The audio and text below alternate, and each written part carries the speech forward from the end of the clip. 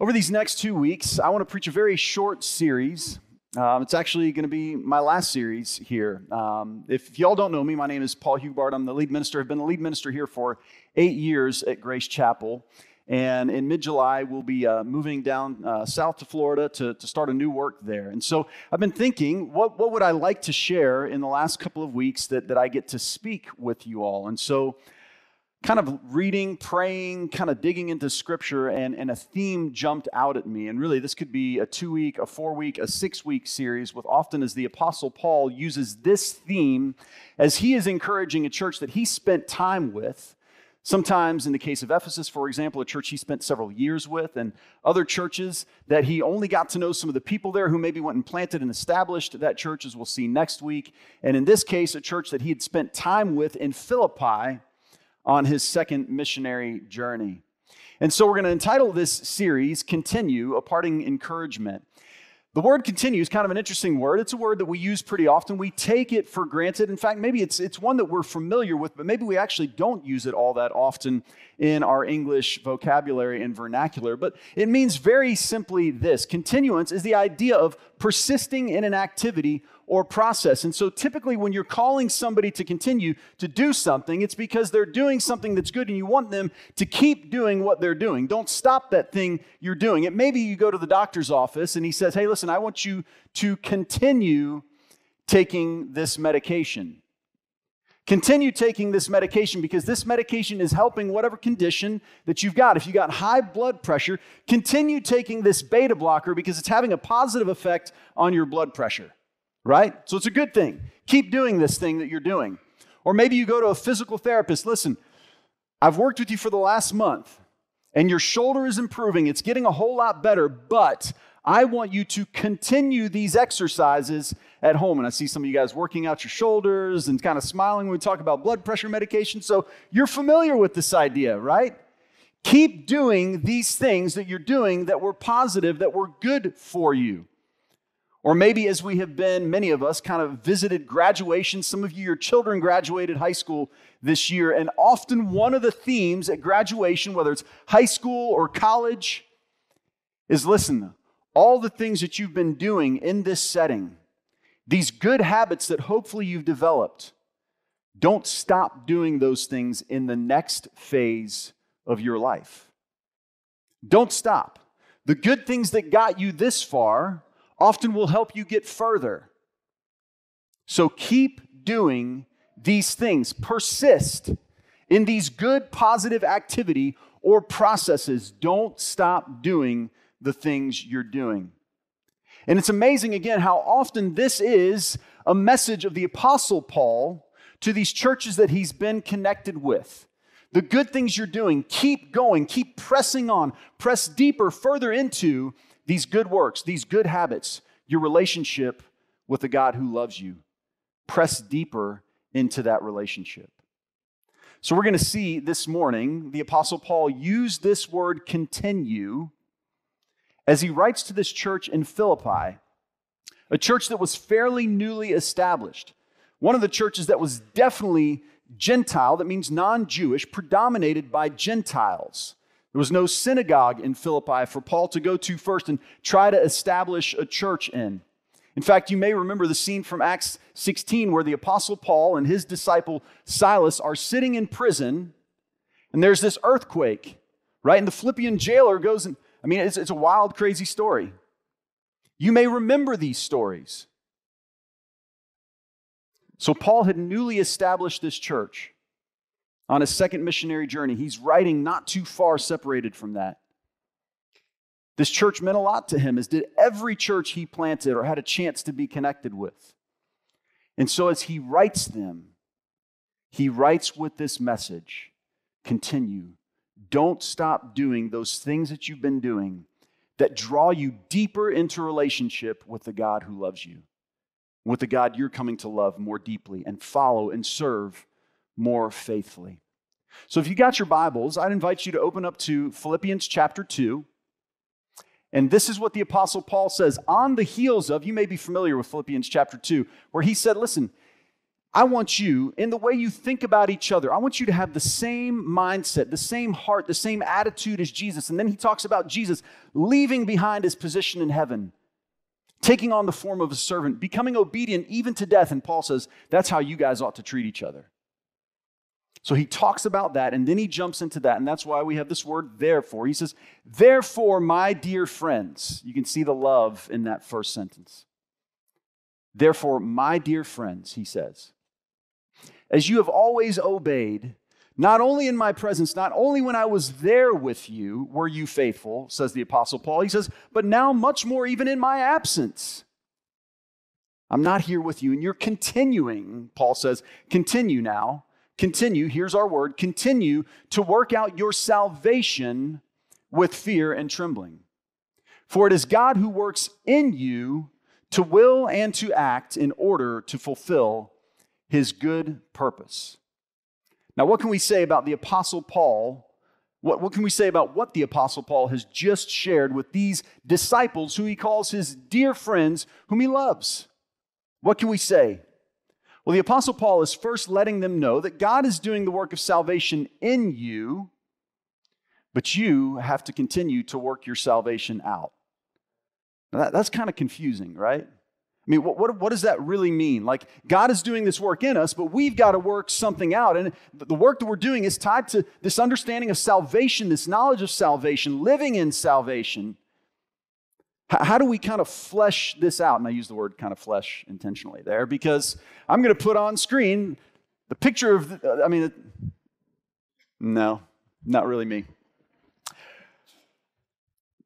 Think about your muscular structure. This is one of the best kind of illustrations that I have seen that helps me make sense of this idea of working in what God is doing and working out what we're called to do in relation to this gift of salvation that we've been given.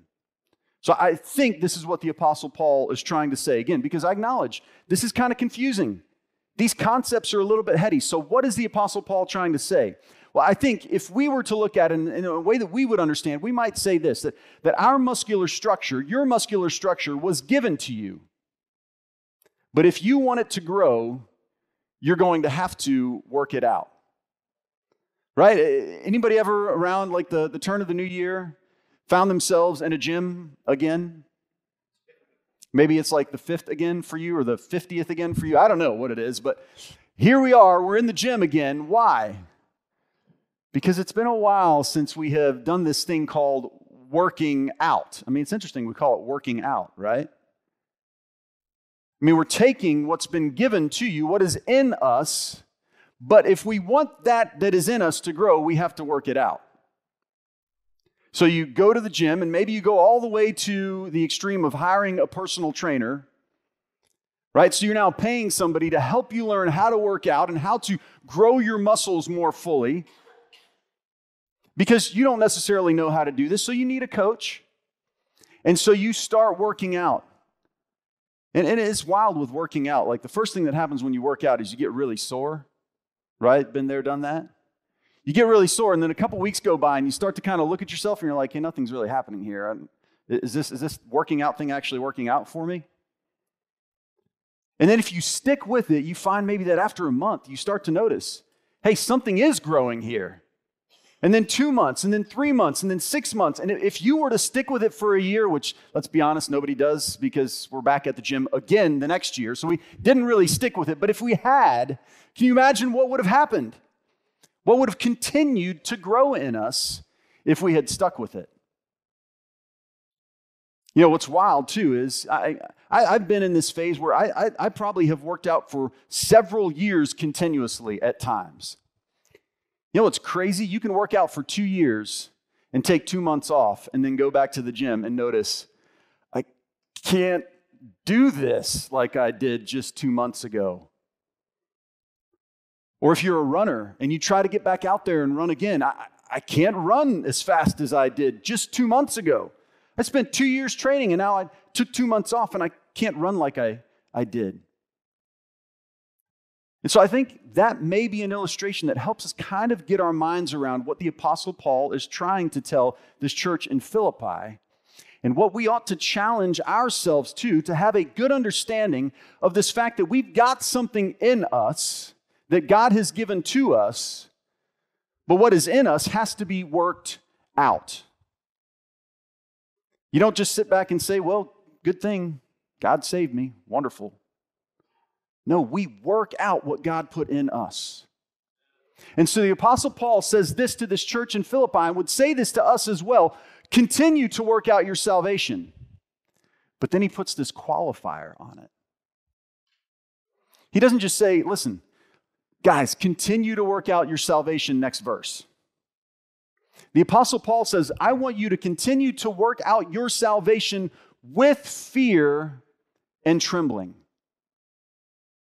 Now, what does that mean? I mean, the idea of fear is not one we often look at positively, but there are some things to be afraid of, and that's positive. I'm a little nervous sometimes when my kids, my two boys especially, are not afraid of snakes, and I'm like, hey, there are some snakes you should be afraid of. Don't pick that snake up. Hey, you notice that one has a diamond-shaped head. Let's stay away from that one. If you play with its tail, you may still get the fangs, so be careful. Right? There are some things it's good for us to have a healthy fear or even awe of. And so I think what the Apostle Paul is saying is something like this. The fact that God has saved you is a fact that you should continually be in awe of, and it should move you to a response. I mean, if I'm just honest and I think about me, and I know a lot of things about me that you don't know about me. I know what I think in my mind sometimes, and guess what? God knows that too. So like the Apostle Paul who says, man, I'm a wretch. Who will save me from me? And then he says, man, by the grace of God, praise God that he has saved me. And that was the Apostle Paul, who had turned, by all accounts and measures, by what we know, completely turned his life around. 180 degrees, walking this way, persecuting Christians, holding the jackets as Christians had rocks thrown at them, signing letters, going to get letters signed, trying to go persecute more Christians in the moment that he comes to see Jesus for the first time. And it's like he does a 180, but he still says, man, if you knew me the way I knew me and the way that God knows me, it would blow your mind that God has saved me. And so the fact that God has saved you, just as it was for the Apostle Paul, the fact that God has saved you is a fact you should continuously be in awe of. Now here's the truth about us as human beings. I'm going to put something on the screen, and I think we'll get a lot of nodding heads on this one. Here's a truth about human beings. Repetition has the potential to normalize almost any activity or experience. Here's what I mean. I'm giving an illustration from my own life. When I was about 23 years old, I knew I had to do some sort of exercise because I was just sitting around the house. I was working in youth ministry, and at that point in time, youth ministry meant hang out with kids and play video games, which was a lot of fun.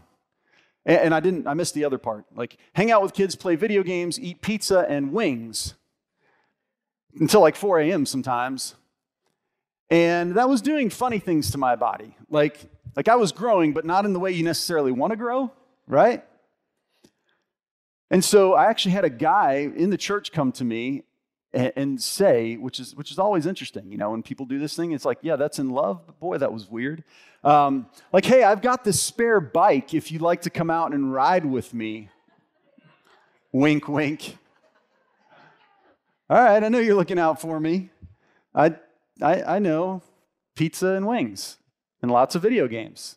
My thumbs were in awesome shape, though. Let me tell you what.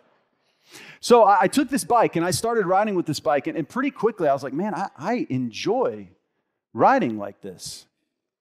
This is a lot of fun. And so I started riding the bike. I eventually got to where I bought my own bike. I started riding with a club, and there was one day where I was out by myself. I was kind of training, and most of the time, I just kind of had fun out riding. So I'm out training, and these guys go by me flying fast. And they're all wearing like the same colors, their shoes were the same, their bikes were all the same. And I'm like, what's the deal with these guys? So I thought to myself, like, I've been riding for a while. I'm going to try to see if I can catch up to these guys. And so I caught up and I rode with them for a little bit. And it wasn't long before they decided to kind of take a pause. And, here's this guy they'd never seen before who's like hanging on the back. And I mean, that's kind of weird. But they invited me to ride with them. Now that was an interesting thing when I found out who they were. They were a professional cycling team. And so I was kind of starstruck. Like, these guys, one of these guys had raced in the Tour de France, which is like the big thing in cycling, right? It's like, whoa. These guys are inviting me to come ride with them. That's awesome. And so they invited me to come ride with them that next Saturday, which ended up being a really, really bad thing because I was not in shape to do 60 miles with them as opposed to doing like 5 minutes with them. And so I ended up riding the rest of about half of that ride back on my own. But every time they would invite me, at least initially, I was like, this is so cool. These guys are inviting me to go ride with them. And I remember there was a Saturday morning, after I had got to know them a bit, and after I had actually been invited to be a part of the amateur side of the team, there was a Saturday morning where it wasn't all that nice outside. I think it was getting into fall of that year. The weather wasn't great. It was kind of cold. It was a little gray, a little rainy, and there was a training ride planned. And I kind of didn't want to go. Like, can you imagine that? Just a few months earlier, I was like, man, anything I could do to go ride with these guys. And a few months later, it's kind of cold, it's rainy. I'd already been out with them quite a few times. And I'm like, I don't know if I really want to get out of bed and do this. So this thing that I'd been so excited about, because I'd already done it several times, it was an experience that I'd had, an activity that I'd been a part of on a number of occasions. I wasn't as excited about it because it kind of become normal. Now here's the thing. All right, so cycling, whatever, or an activity that you're a part of that was really cool that you got to be a part of, that first time, an activity, that's one thing. But I'm afraid that sometimes this is how we get in our relationship with God. We had that moment where we come to Him, where we experience that new birth, where it's fresh, it's new, it's real, the new life. We feel the new life. But maybe we can move to a place where the new life gets old. And I think what the Apostle Paul would tell us is that new life that God has put in you should never get old. Never. The fact that God has saved us should be a fact that we're continually in awe of. This can be true about some things, but there's one thing that this should never be true about. Don't ever forget just how special your relationship with God is. So, back to the Apostle Paul. So, and I'm going to tell you, the so that comes after this at first is a little bit of kind of like a head scratcher, like, wait a minute, hold on. So this, then this, right? Because the Apostle Paul is typically very logical. If this, then this. That's the way he works. He uses the word therefore over and over and over again. Because of this, then this. So the therefore that comes after this one is kind of, at least maybe on the surface, a little bit of a head scratcher at first. So he says, look, don't ever forget how special this gift is. So this is what I want you to do then. Do everything without grumbling or arguing. It almost seems like he shifts gears, or like, are we missing a piece of the letter here? He jumps straight to this conversation about don't grumble, don't argue. Don't ever forget how precious the gift of God is, what God has given you. And don't grumble, don't argue. So that you may become blameless and pure, children of God without fault in a warped and crooked generation. Then you will shine among them like stars in the sky as you hold firmly to the word of life.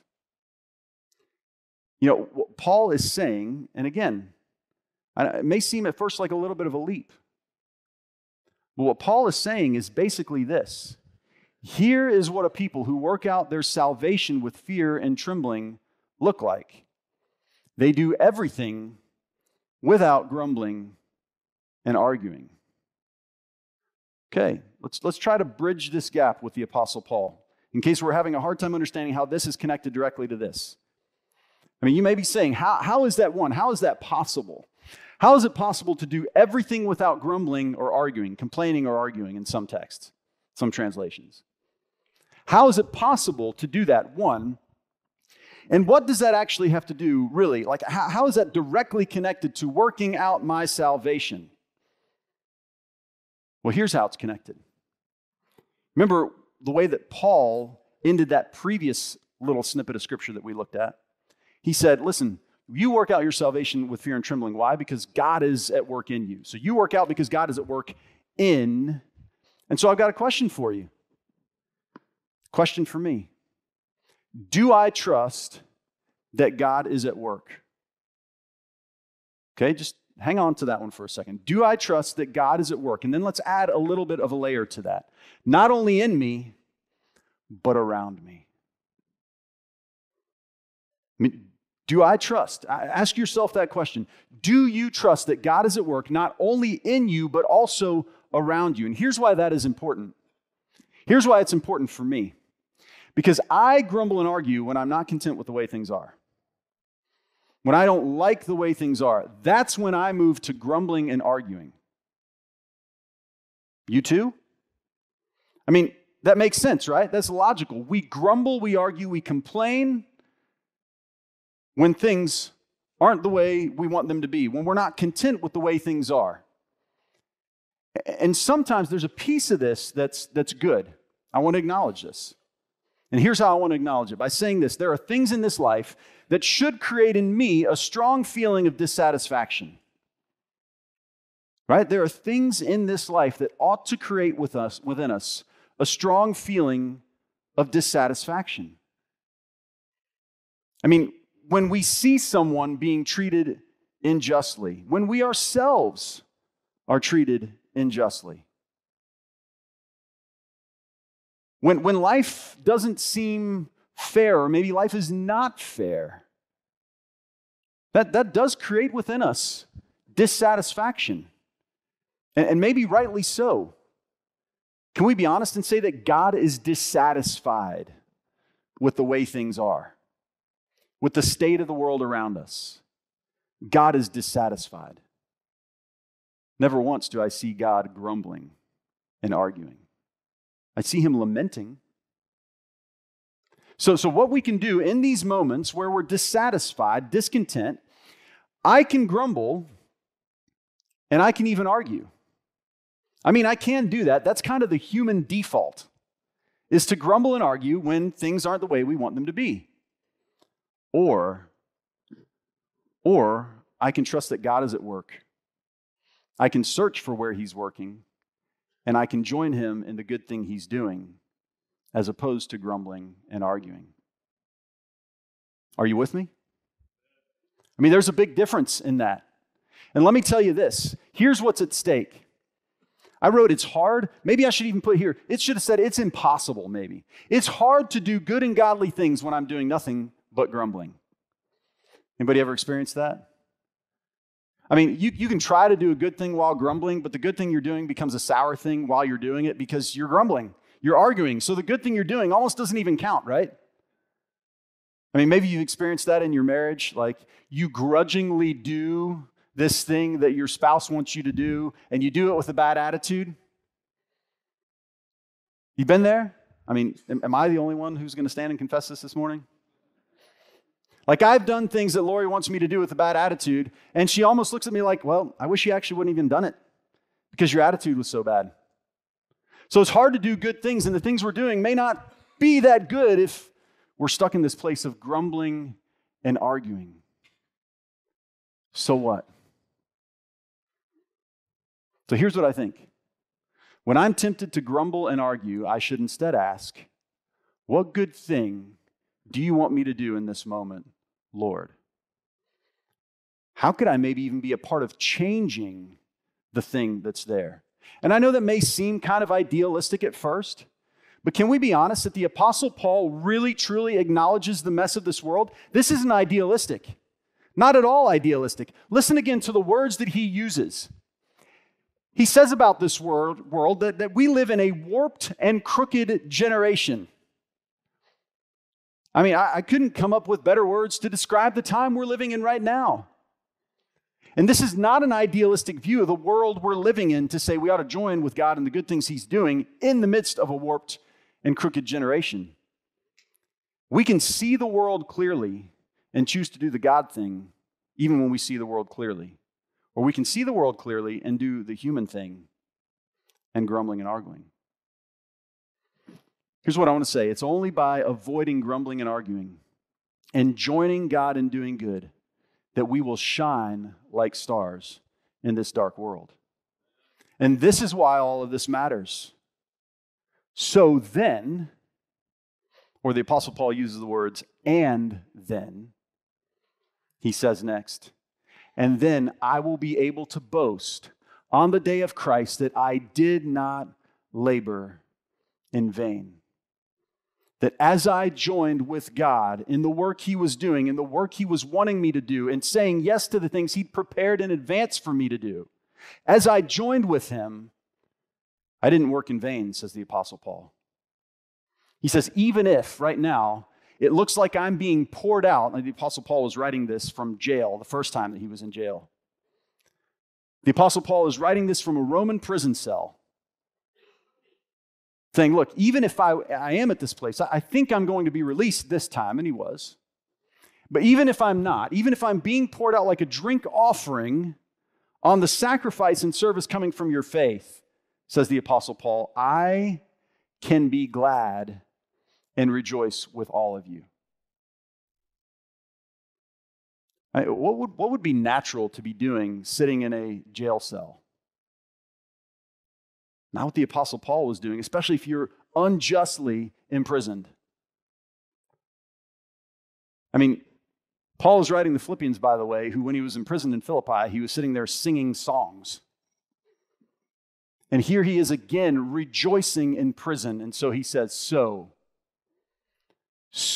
you too should be glad and rejoice with me. So what's the and then? The and then is this. As we join God in the midst of what he's doing, as we join God in what he's doing, even in the midst of the reality of this dark and broken world where we want to grumble and we want to argue, as we instead continue to work out our salvation with fear and trembling, as we instead partner with God as he invites us into a partnership, which is incredible to think about, we rejoice because, like the Apostle Paul, the good we do in this world as we work out our salvation with fear and trembling, church, is never in vain. It's never in vain. Why is it not in vain? Because of what you're doing? Well, maybe that's true. But again, remember, you're partnering with God in what he's doing. And we serve a God who can move mountains, who can change lives, who can take the darkest lives and bring light into them if we continue. Let me pray over you. Father, it's my prayer over this church and over all those within the sound of my voice, whether they're watching online or here in person this morning, for all those who've made the choice to follow Jesus, that they would continue to work out their salvation with fear and trembling, so that they might grow in their relationship with you, God, so they might know you more fully, so that they might understand your love more deeply, and so that they might shine more brightly like stars in the darkness. God, help us all to continue in you. This we ask in Jesus' name. And the church said, amen.